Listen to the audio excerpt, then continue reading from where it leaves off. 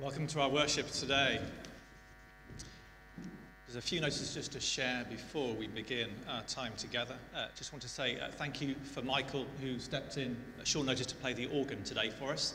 And so just linked in with that, when it comes to the setting, we will say rather than sing. So we will say the Gloria and etc. We will say them, so just so you're aware of that. Welcome to those who are watching online at home. It's lovely that you can connect in worship with us as well. As we are all aware of the circumstances and the atrocities that are going on in Ukraine and in that area, I'm just going to read very shortly part of a letter that has been prepared by the Archbishops of York and Canterbury. And then I will say a prayer again that's just been prepared by the two archbishops, and during which Neil is going to light the Paschal candle as a sign that Jesus is the light in the world, the Prince of Peace. So we should do that very shortly. I just want to say also that coffee morning is coming up on Friday as well, so do come and enjoy a beverage and a nice piece of cake. I know I'll be here to enjoy that as well. And also the new church magazine for March is on its way around in the coming days as well. So do enjoy reading what's coming out, the information. So let me just read there again. This is part of the letter from the two archbishops. Dear sisters and brothers, here's a verse from John 14, verse 27. Peace I leave with you, my peace I give to you. I do not give to you as the world gives. Do not let your hearts be troubled, and do not let them be afraid. And then they go on to say, many of us will have troubled hearts as we watch with horror the attack by Russia on Ukraine. As we have already said, this attack is an act of evil, imperiling as it does the relative peace and security that Europe has enjoyed for so long. The attack by one nation on a free, democratic country has rightly provoked outrage, sanctions, and condemnation. We lament with the people of Ukraine, and we pray for the innocent, the frightened, and those who have lost loved ones, homes, and family. We continue to call for a ceasefire and the withdrawal of Russian forces, as well as wide-ranging efforts to ensure peace, stability, and security. These events remind us powerfully that peace is precious and it is fragile. In chapter 14 of John's Gospel, Jesus speaks to his disciples at the Last Supper, and he leaves them his peace. It is not a mere greeting, but rather something deep and abiding. This peace is something that only Jesus gives, for it is a great gratuitous gift, a way of living, something to be received, if the gift of peace is the gift of Jesus himself?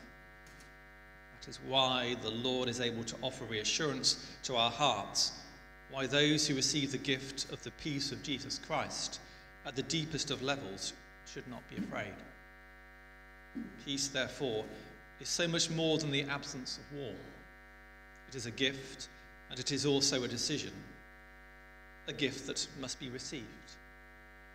It is a choice we make that shapes the way we live well alongside each other. It characterizes our relationship with God. The rest of that letter is outside on the porch and also available on the internet. And now let's just bow our heads as I say this prayer for Ukraine as we have the candle lit.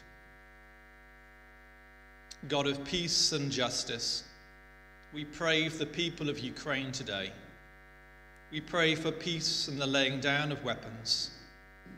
We pray for all those who fear for tomorrow, that your spirit of comfort would draw near to them. We pray for those with power over war or peace, for wisdom, discernment, and compassion to guide their decisions. Above all, we pray for all your precious children at risk and in fear, that you would hold and protect them. We pray in the name of Jesus, the Prince of Peace. Amen.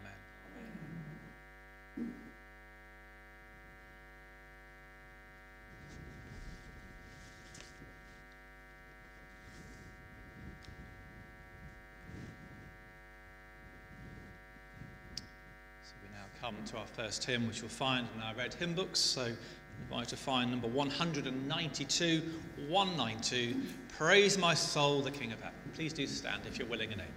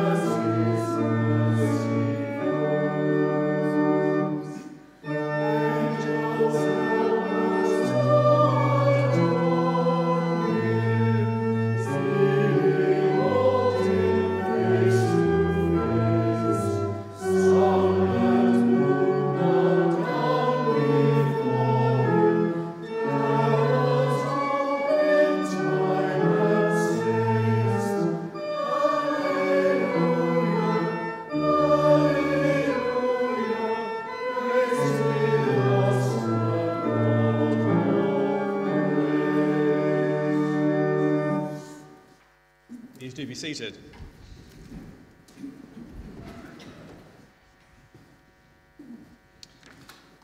we turn to our orders of service. The second of the options, Grace, mercy, and peace from God our Father and the Lord Jesus Christ be with you. And also with you. We say together, Almighty God, to whom all hearts are open, all desires known, and from whom no secrets are hidden, cleanse the thoughts of our hearts by the inspiration of your Holy Spirit, that we may perfectly love you and worthily magnify your holy name, through Christ our Lord. Amen. Our Lord Jesus Christ said, the first commandment is this: Hear, O Israel, the Lord our God is the only Lord. You shall love the Lord your God with all your heart, with all your soul, with all your mind, and with all your strength. The second is this: love your neighbor as yourself. There is no other commandment greater than these. On these two commandments hang all the law and the prophets. Amen. Lord, have mercy. God so loved the world that he gave his only Son, Jesus Christ, to save us from our sins, to be our advocate in heaven, and to bring us to eternal life. Let's confess our sins in penitence and faith, firmly resolved to keep God's commandments and to live in love and peace with all.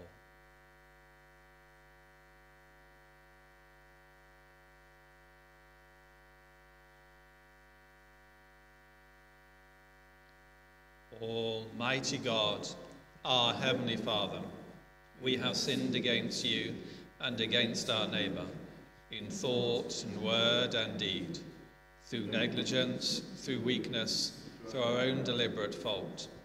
We are truly sorry and repent of all our sins. For the sake of your Son, Jesus Christ, who died for us, forgive us all that is past, and grant that we may serve you in newness of life, to the glory of your name. Amen.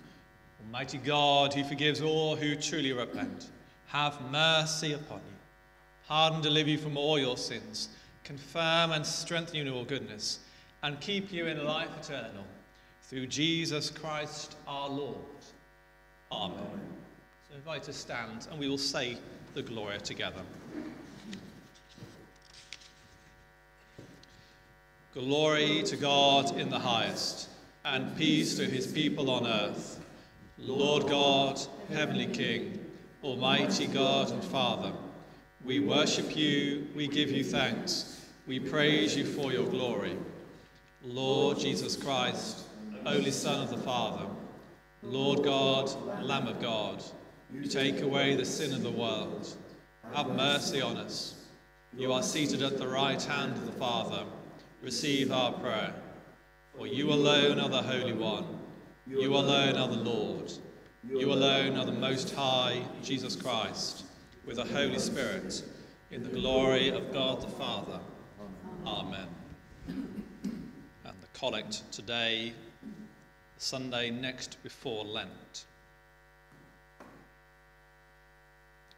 Almighty Father, whose Son was revealed in majesty before he suffered death upon the cross, give us grace to perceive his glory, that we may be strengthened to suffer with him and be changed into his likeness from glory to glory, who is alive and reigns with you in the unity of the Holy Spirit, one God, now and forever.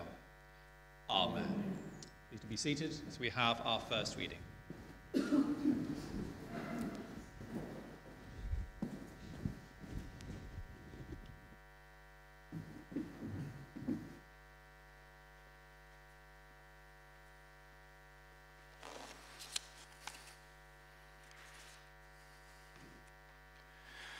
A reading from Corinthians 2, chapter 3, verses 12 to 18, and chapter 4, verses 1 and 2.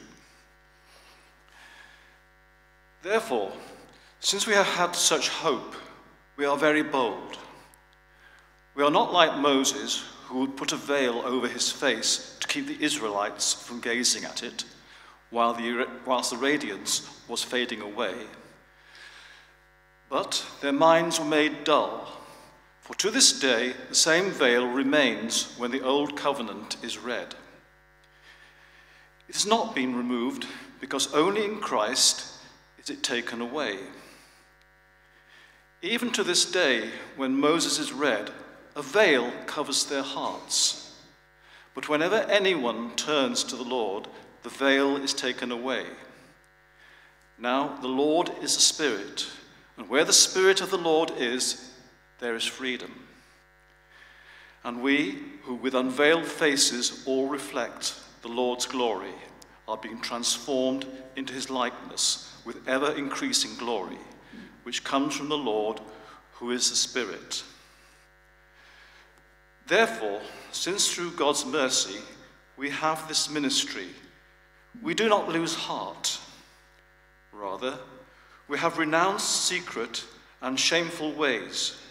We do not use deception, nor do we distort the word of God. On the contrary, by setting forth the truth plainly, we command ourselves to every man's conscience in the sight of God. This is the word of the Lord. Thanks be to God.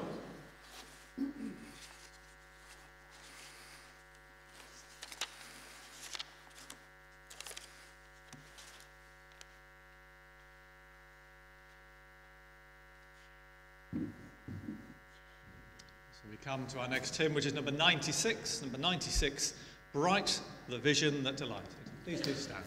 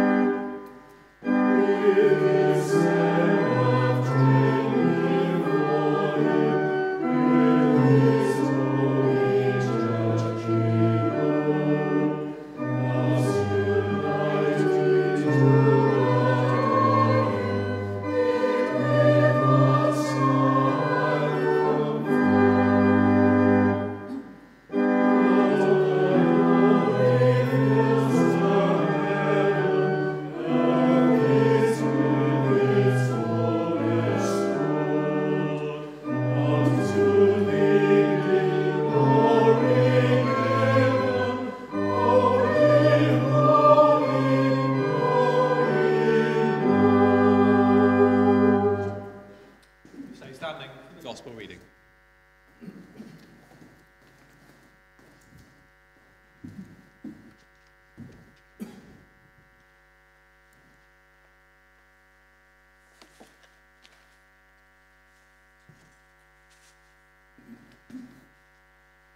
Hear the gospel of our Lord Jesus Christ according to Luke. Glory to you, O Lord. About 8 days after Jesus said this, he took Peter, John, and James with him and went up onto the mountain to pray. As he was praying, the appearance of his face changed, and his clothes became as bright as a flash of lightning. 2 men, Moses and Elijah, appeared in glorious splendor, talking with Jesus. They spoke about his departure, which he was about to bring to fulfillment at Jerusalem. Peter and his companions were very sleepy, but when they became fully awake, they saw his glory and the 2 men standing with him. As the men were leaving Jesus, Peter said to him, "Master, it is good for us to be here. Let us put up 3 shelters, one for you, one for Moses, and one for Elijah." He did not know what he was saying. While he was speaking, a cloud appeared and enveloped them, and they were afraid as they entered the cloud. A voice came from the cloud saying, "This is my Son, whom I have chosen. Listen to him." When the voice had spoken, they found that Jesus was alone. The disciples kept this to themselves and told no one at that time what they had seen. This is the gospel of the Lord. Praise to you, O Christ. Now, Neil is going to share our message today. Thank you, Neil.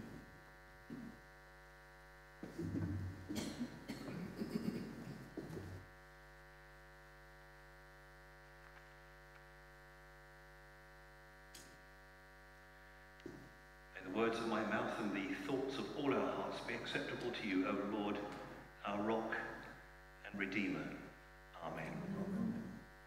Please be seated.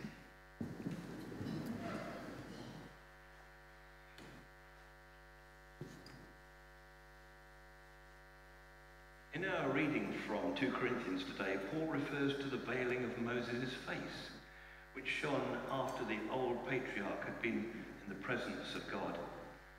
Moses didn't realize that his face had become radiant because of this encounter. It's recorded in chapter 35 of the book of Exodus, where it says, "When Moses came down from the Mount Sinai with the 2 tablets of the testimony in his hands, he was not aware that his face was radiant because he had spoken with the Lord. When Aaron and all the Israelites saw Moses, his face was radiant, and they were afraid to come near him. But Moses called to them, so Aaron and all the leaders of the community came back to him, and he spoke to them. Afterwards, all the Israelites came near him, and he gave them all the commands the Lord had given him on Mount Sinai. When Moses finished speaking to them, he put a veil over his face. But whenever he entered the Lord's presence to speak with him, he removed the veil until he came out. When he came out and told the Israelites what he had been commanded, they saw that his face was radiant. Then Moses would put the veil back over his face until he went in to speak with the Lord." The Apostle Paul is drawing a contrast, not between himself and Moses, but between Moses' hearers and his own. Moses failed to get through because the Israelites' hearts remained hardened against the glorious revelation. And Paul, an energetic messenger of the good news of God, is aware of the hardness of heart of many of his hearers.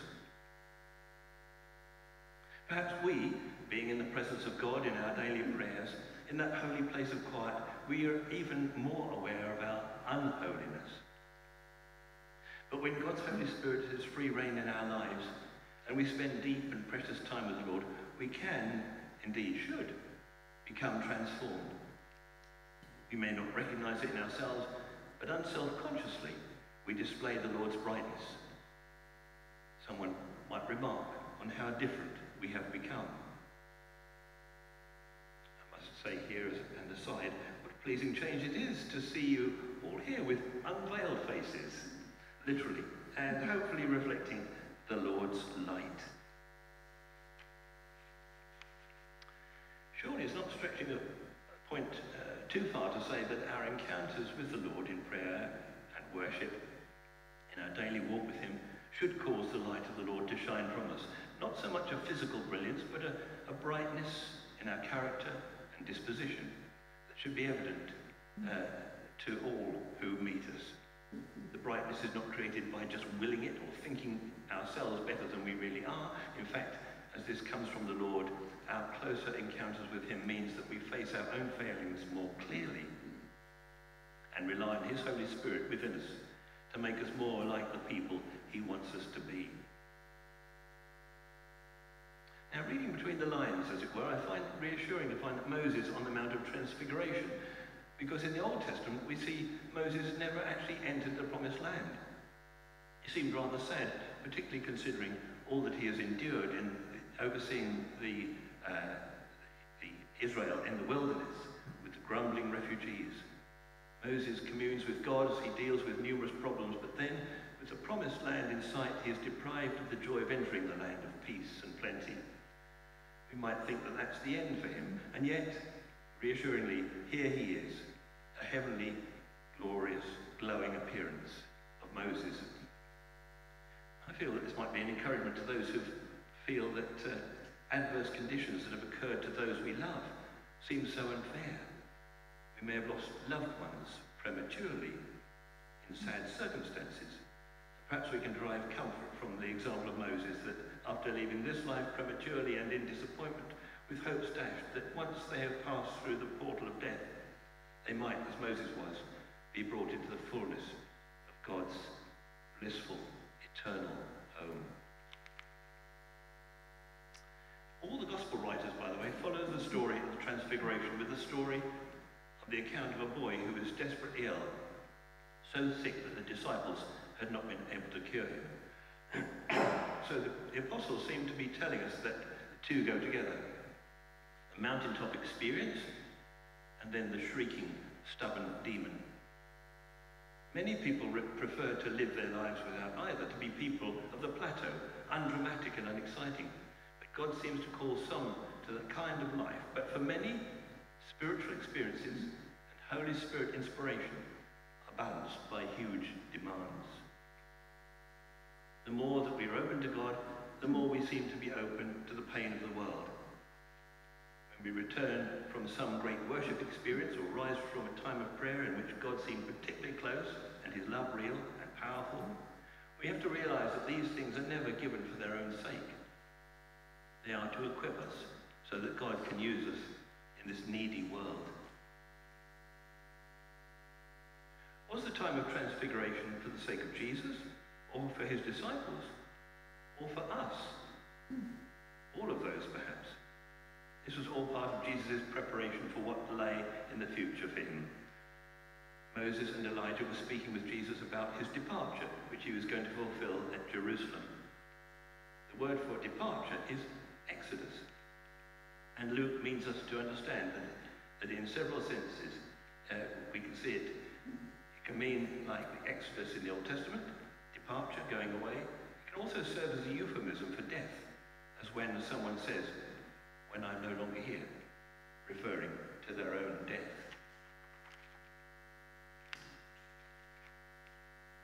There's a parallel here between Moses and Jesus. Jesus will enact an event just like the great Exodus from Egypt, only more so.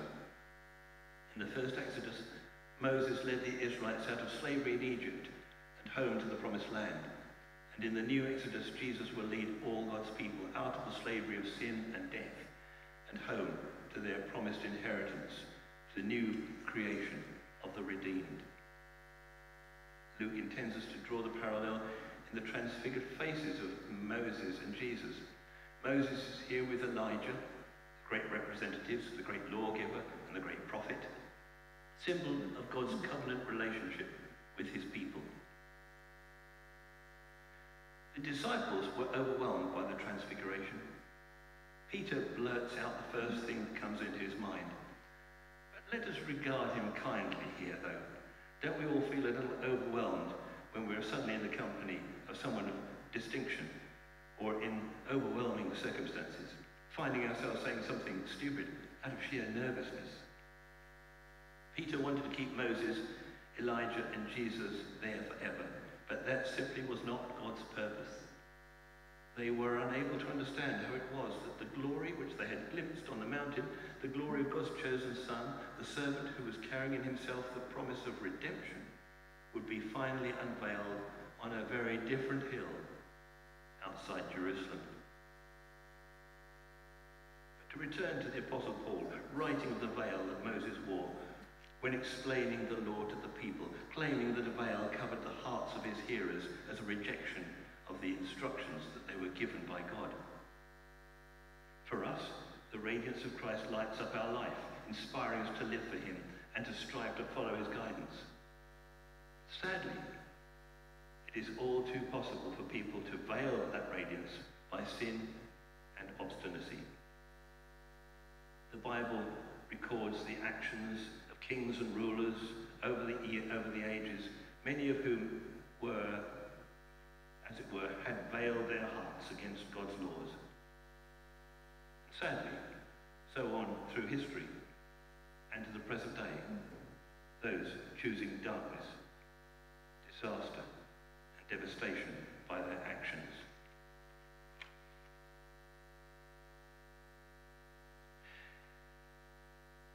Paul is speaking about those who deliberately choose to put a barrier between God and themselves. But the Spirit of Christ has written God's new covenant on the hearts of believers, giving them the light, the knowledge of the glory of God in the face of Jesus Christ.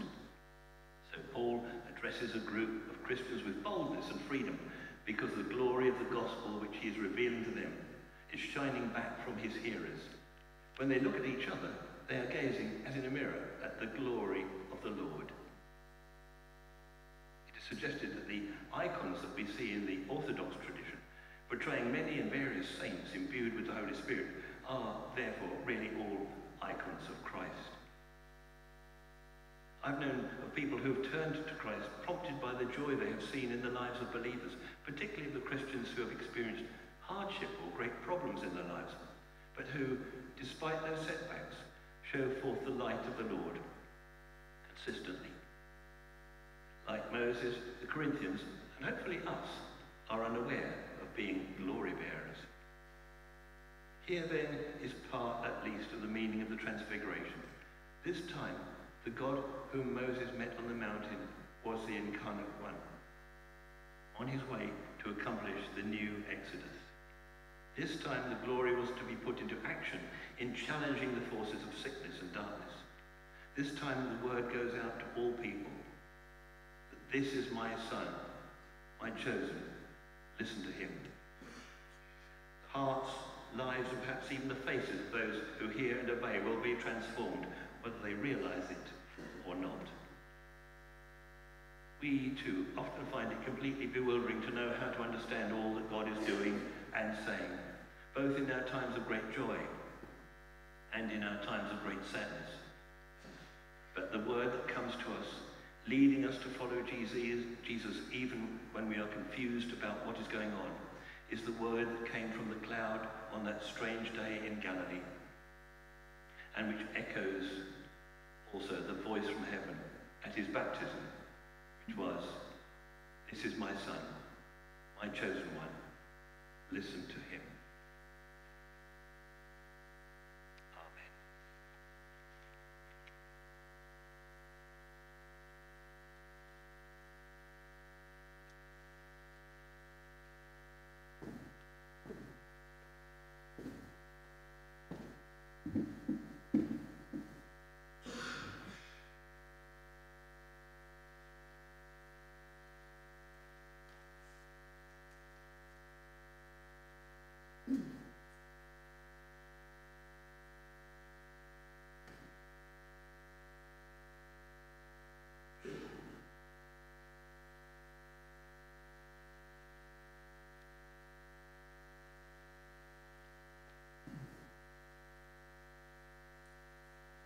Amen. Thank you, Neil. Great encouragement there for us to be transformed through our faith, which in turn seeks to transform others in how we live our lives as followers of Jesus Christ. So thank you very much, Neil, for sharing today. We now come to the creed, so I invite you to stand if you're able, and we say this statement of faith and belief together. We believe in one God, the Father, the Almighty, maker of heaven and earth, of all that is seen and unseen. We believe in one Lord Jesus Christ, the only Son of God, eternally begotten of the Father, God from God, light from light, true God from true God, begotten, not made, of one being with the Father. Through him all things were made. For us and for our salvation, he came down from heaven, was incarnate from the Holy Spirit and the Virgin Mary, and was made man. For our sake he was crucified under Pontius Pilate. He suffered death and was buried. On the third day he rose again, in accordance with the Scriptures. He ascended into heaven, and is seated at the right hand of the Father. He will come again in glory to judge the living and the dead, and his kingdom will have no end. We believe in the Holy Spirit, the Lord, the giver of life, who proceeds from the Father and the Son, who with the Father and the Son is worshipped and glorified, who has spoken through the prophets. We believe in one holy, Catholic and Apostolic Church. We acknowledge one baptism for the forgiveness of sins. We look for the resurrection of the dead and the life of the world to come. Amen. Please do be seated as we have a time of intercession.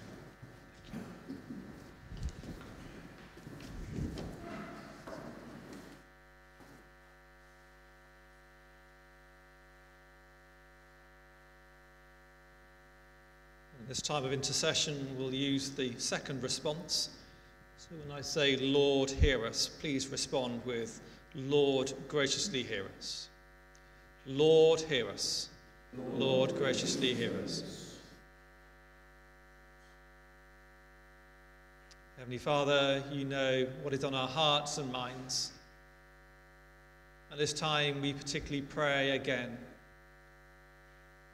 for the situation in Ukraine and the surrounding region. We pray for Christians in Ukraine as they meet in different ways, in underpasses, in cellars.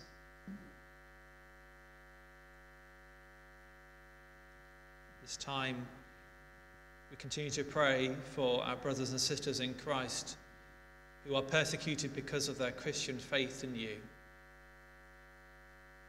We pray for Christians in Afghanistan, the hardest place in the world to be a Christian, extreme persecution. We pray for Christians in Nigeria who experience the most violence because of their faith. And particularly in Nigeria, we pray for the government, we pray for security, and we pray for protection, particularly of children in schools, for Christian women and girls. Also remembering, continue to pray for Christians in North Korea, where to even hold a Bible can mean arrest and disappearance. But yet we thank you, even through these extreme pressures, that your church is growing. People are coming to faith, and we thank you for this. And we continue to pray for Open Doors, a Christian charity supported the persecuted church. We thank you for all that Brother Andrew did in being obedient to you, going behind the Iron Curtain, originally to bring Bibles to those desperate to have one. And this time we pray for the safety of those who work for Open Doors, who provide resources of medical, Christian literature and education, and food for those in need. Lord, hear us. Lord, graciously hear us. Heavenly Father, leadership is a privilege, but yet a responsibility. Lord, our heart sinks when those in leadership make ill-advised judgments and decisions. We pray for the leadership, the government in Russia. We particularly pray for the opposition parties, that they will have freedom and not be arrested to quell any opposition to the rule in Russia. Lord, we pray for Vladimir Putin. Lord, we pray that your Holy Spirit will work through him and he'll come to a sense of mind to reverse the decisions that are being made and the evil that is currently taking place. Lord, hear us. Lord, graciously hear us.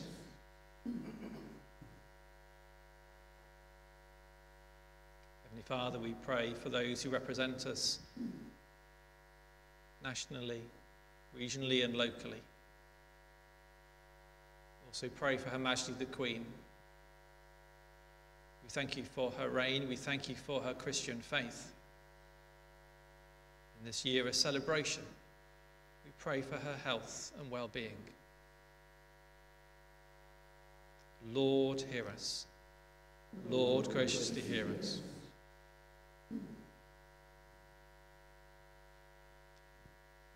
Lord, we pray for the well,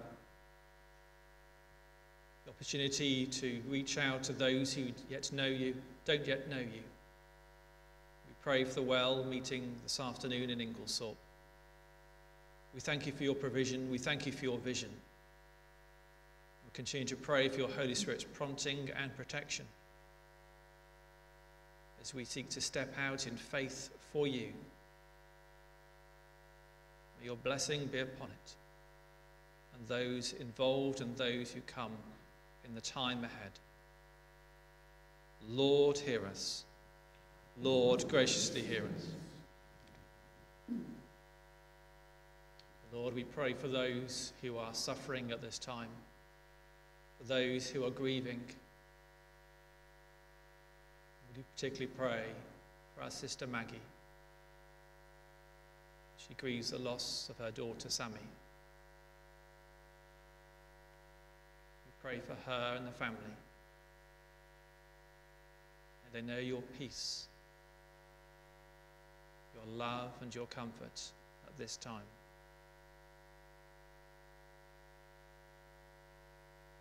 Lord, hear us. Lord, graciously hear us. Heavenly Father, we pray for those who are unwell at this time or finding life a challenge. Continue to pray for Tony in intensive care. Pray for Bob Harris in hospital.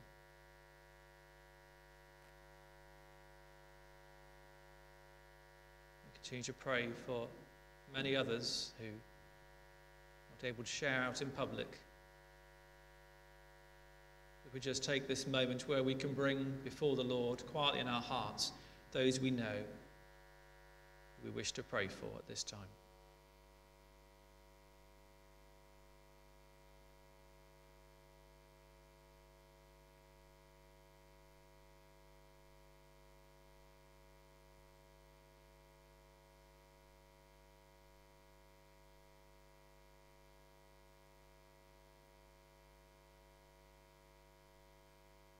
Lord, hear us.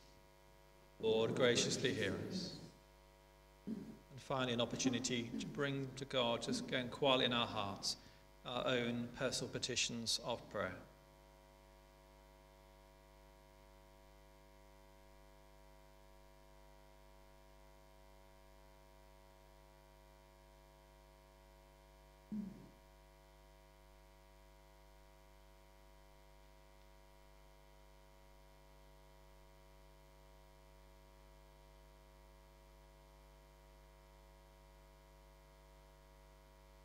Merciful Father, accept these prayers for the sake of your Son, our Saviour, Jesus Christ.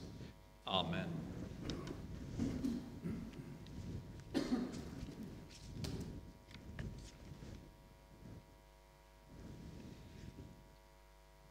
now come to our next hymn, which is number 261. That's 261.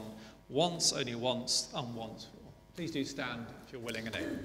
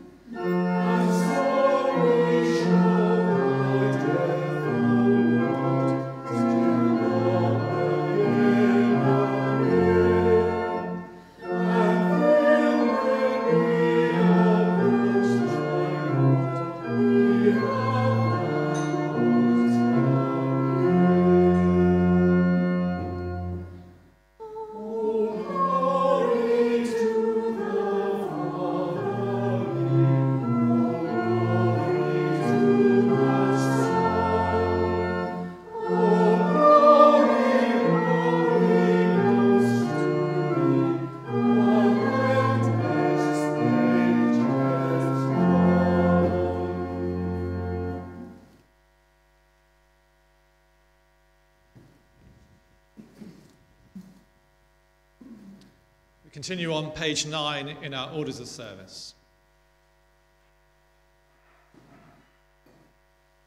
Blessed are you, Lord God of all creation. Through your goodness we have this bread set before you, which earth has given and human hands have made. It will become for us the bread of life. Blessed be God forever. Blessed are you, Lord God of all creation. Through your goodness we have this wine to set before you, fruit of the vine and work of human hands. It will become for us the cup of salvation. Blessed be God forever. The Lord is here. His Spirit is with us. Lift up your hearts. We lift them to the Lord. Let us give thanks to the Lord our God. It is right to give thanks and praise. Blessed are you, Lord God, our light and our salvation.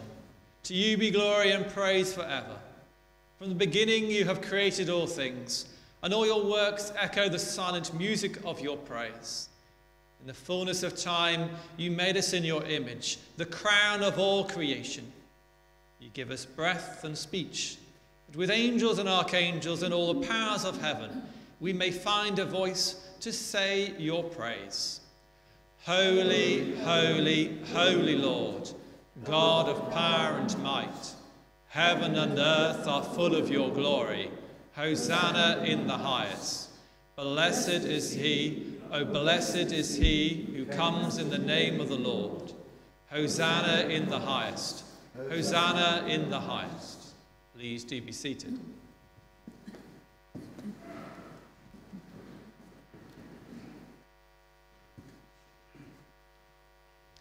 How wonderful the work of your hands, O Lord. As a mother tenderly gathers her children, you embraced a people as your own. When they turned away and rebelled, your love remained steadfast. From them you raised up Jesus, our Saviour, born of Mary, to be the living bread, in whom all our hungers are satisfied.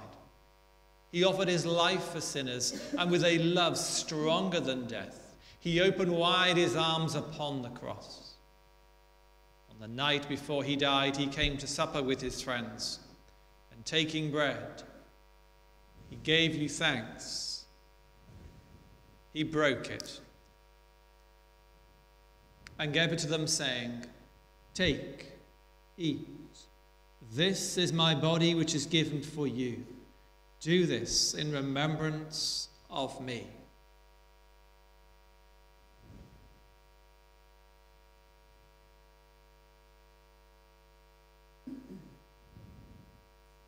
At the end of supper, taking the cup of wine, he gave you thanks and said, "Drink this, all of you. This is my blood of the new covenant, which is shed for you and for many for the forgiveness of sins. Do this as often as you drink it, in remembrance of me." Great is the mystery of faith. Christ has died. Christ is risen. Christ will come again. Father, we plead with confidence his sacrifice made once for all upon the cross. We remember his dying and rising in glory, and we rejoice that he intercedes for us at your right hand. Pour out your Holy Spirit as we bring before you these gifts of your creation. May they be for us the body and blood of your dear Son. As we eat and drink these holy things in your presence, form us in the likeness of Christ and build us into a living temple to your glory. Bring us at the last with all the saints to the vision of that eternal splendor for which you have created us, through Jesus Christ our Lord, by whom, with whom, and in whom, with all who stand before you in earth and heaven, we worship you, Father Almighty, in songs of everlasting praise. Blessing and honor and glory and power be yours forever and ever. Amen. And we skip over a couple of pages to page 14. That's page 14. As our Saviour taught us, so we pray. Our Father in heaven, hallowed be your name. Your kingdom come, your will be done, on earth as it is in heaven. Give us today our daily bread. Forgive us our sins, as we forgive those who sin against us. Lead us not into temptation, but deliver us from evil. For the kingdom, the power, and the glory are yours, now and forever. Amen. We break this bread to share in the body of Christ. Though we are many, we are one body, because we all share in one bread. On the right-hand side of the page, we say together, Jesus, Lamb of God, have mercy upon us. Jesus, bearer of our sins, have mercy upon us. Jesus, Redeemer of the world, grant us peace. Draw near with faith, receive the body of our Lord Jesus Christ, which he gave for you, and his blood which he shed for you. Eat and drink in remembrance that he died for you, and feed on him in your hearts, by faith with thanksgiving. And we say the prayer together. We do not presume to come to your table, merciful Lord, trusting in our own righteousness, but in your manifold and great mercies. We are not worthy so much as to gather up the crumbs unto your table, but you are the same Lord, whose nature is always to have mercy. Grant us therefore, gracious Lord, so to eat the flesh of your dear Son, Jesus Christ, and to drink his blood, that our sinful bodies may be made clean by his body, and our souls washed through his most precious blood, and that we may evermore dwell in him, and he in us. Amen. Surely do come forward to receive, and if you prefer to receive a prayer blessing, just have your hands by your side, but please do come and receive.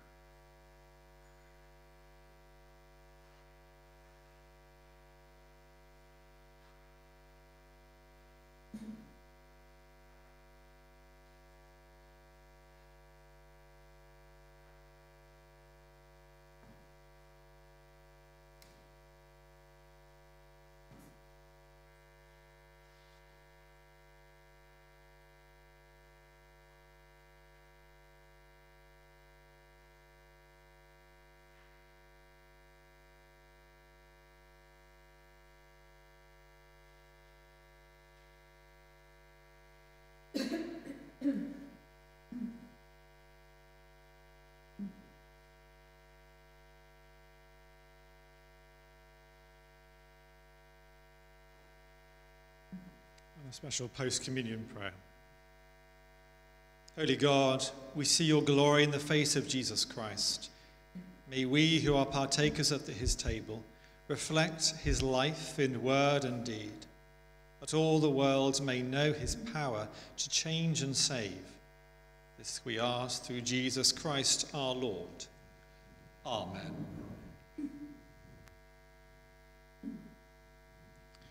At the bottom of page 16, invite to join together in the prayer.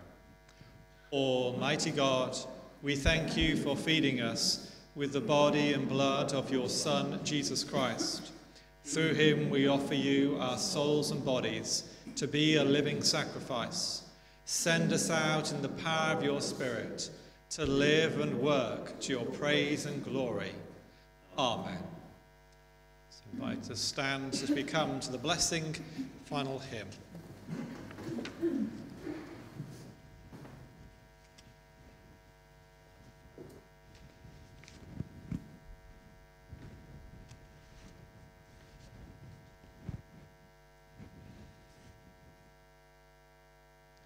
Peace of God, which passes all understanding, keep your hearts and minds in the knowledge and love of God and of his Son, Jesus Christ our Lord. And the blessing of God Almighty, the Father, the Son, and the Holy Spirit be among you and remain with you always. Amen. So we come to our final hymn, which is number 207. That's 207. Praise the Lord, the Almighty, the King of creation.